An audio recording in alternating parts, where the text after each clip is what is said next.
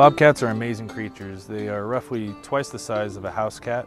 They occur in virtually all ecosystems in Colorado. They eat a wide variety of prey items, including small rodents, rabbits, birds, reptiles, and the occasional deer.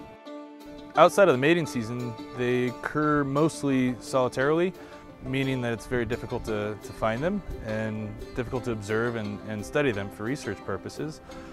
Colorado Parks and Wildlife has dedicated funds and personnel to understanding their populations in the state.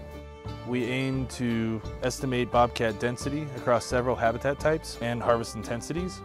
In addition to harvest, we are estimating bobcat sources of mortality, such as disease and perhaps competition or predation from other species. From a sampled bobcat population, we aim to understand their sex and age composition, as well as understand their diet, which is most likely predominated by rabbit species, but this may vary depending on winter severity.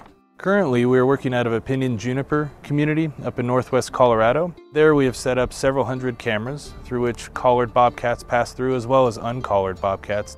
Together, this information we combine and we can estimate bobcat population size or density within an area. The information we are gathering is not only interesting ecologically speaking, but with this we can better manage bobcat populations throughout the state.